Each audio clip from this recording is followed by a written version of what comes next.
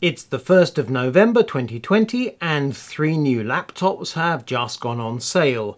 These are the Acer Swift 3X, the Asus VivoBook TP470 and the Dell Inspiron 15 7000 2-in-1. The common factor with these three laptops is they all pack in graphics called Intel Iris Xe Max. And today I'm going to address the question, what exactly the bloomin' heck is Intel Iris Xe Max? Over the past year or so, when Intel's been talking about Ice Lake and then Tiger Lake, we've seen a number of roadmaps and architecture days that talk about their Iris Xe graphics.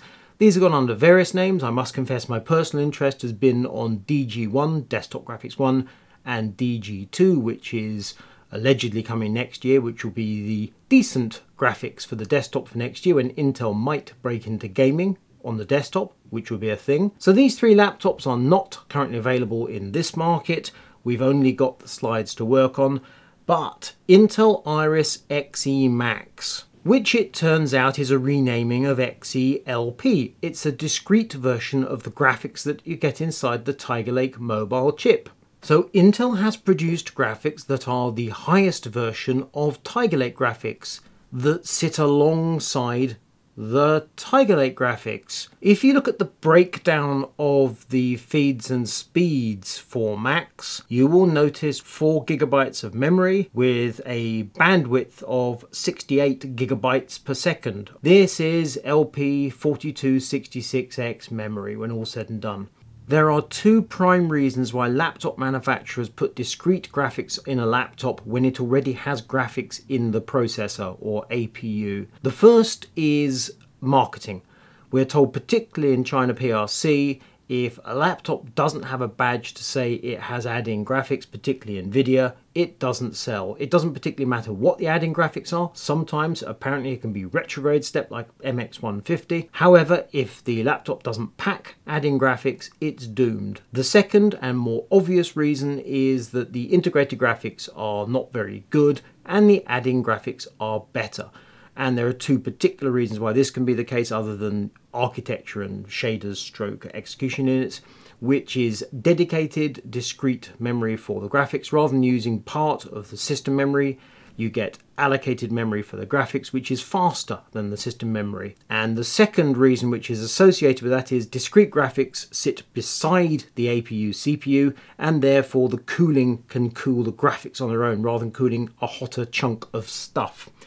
Both of these points are covered here because Max has discrete memory for the graphics chip. However, this 4 GB of LP4266X is on board. From the description, it is physically separate to the soldered memory on the motherboard. So say you have 8 or 16 GB soldered to the board, you have another 4 GB presumably for the graphics. After all, the maths doesn't really work to say you've got 16 take off 4 is 12 plus 4. I'm going to say you've got 8 or 16 for the APU CPU and another 4 for the Max graphics.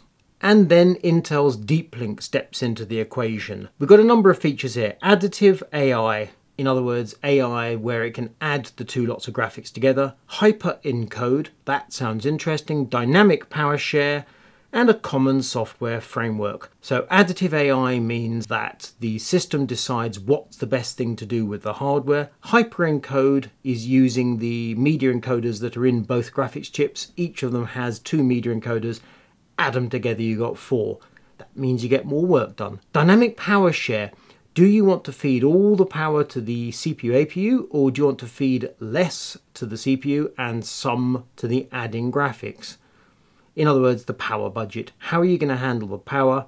And associated with that, how are you going to handle the thermals? Common software framework. Common sense, really. If it's all Intel, it's a common software framework. You haven't got any of that nasty NVIDIA stuff going on. And this is where things get peculiar. So we have Intel 11th Gen, i.e. Tiger Lake plus MX350. You will note that says simulated. We have 10th Gen with MX350. And then we have Max. Seeing a graph that says simulated is weird to my mind. The idea that Intel can't get its mitts on Tiger Lake with MX350, I don't quite understand that.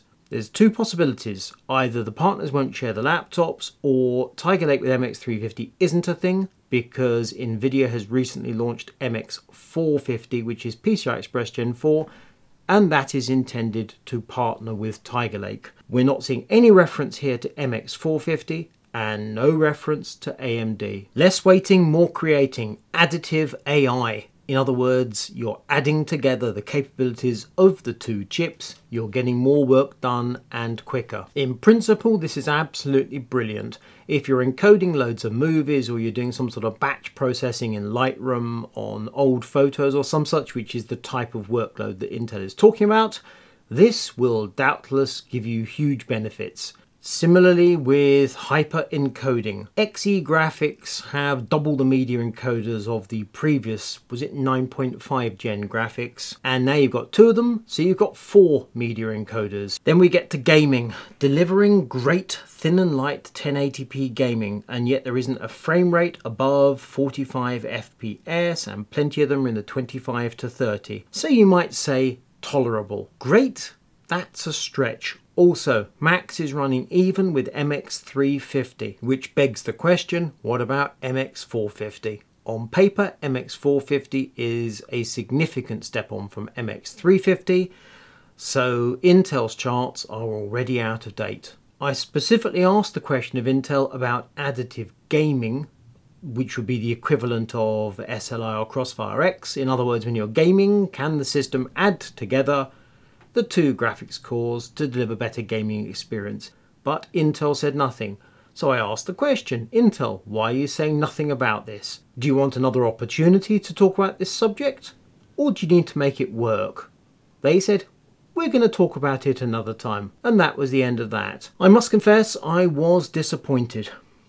However, I now understand that Max is indeed the XE graphics that are inside Tiger Lake. They are discrete, they are therefore additional, they have their dedicated onboard memory, which is the same 4266X as a decent Tiger Lake laptop. Intel is able to switch between the two graphics chips to deliver, frankly, a small amount of extra performance in most apps and games. Clearly the big step forward comes in additive performance when you add the two things together.